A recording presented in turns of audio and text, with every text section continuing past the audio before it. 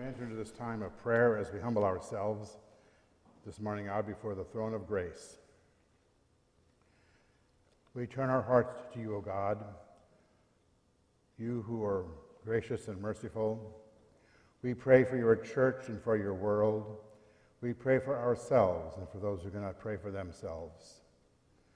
God of rebirth, empower your church throughout the world to be a voice of hope for those who fear judgment or condemnation. Assure us of your faithfulness and give us confidence to proclaim your salvation for all. God of rebirth, lead the nations in your way of righteousness. Protect those who advocate for the needs of children, migrants, and victims of violence. Give courage to lawmakers, to lawyers, judges, and law enforcement officers, guiding them to do justice and to love mercy. We pray that you protect them from all harm and sustain them in all goodness.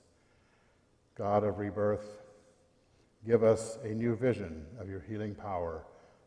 Restore hope to those who remain in the depths of depression or despair. Bring mercy and relief to those who are injured, those who are sick, those who are suffering, those who are ill. We pray this day especially for those who are hospitalized, those who are in centers of assisted living, those who are in nursing homes, those who are homebound.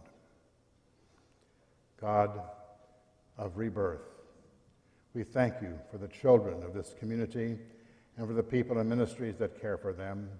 We pray especially this day for the Hoyleton Ministries, for those for whom they care, for the staff and the administrators.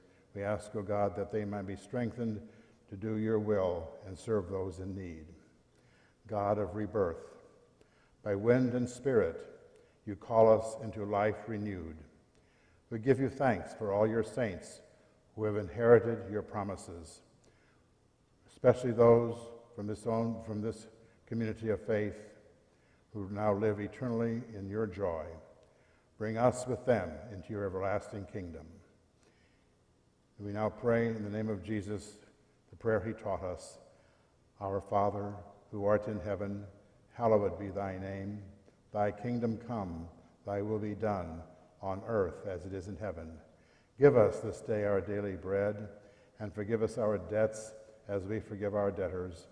And lead us not into temptation, but deliver us from evil.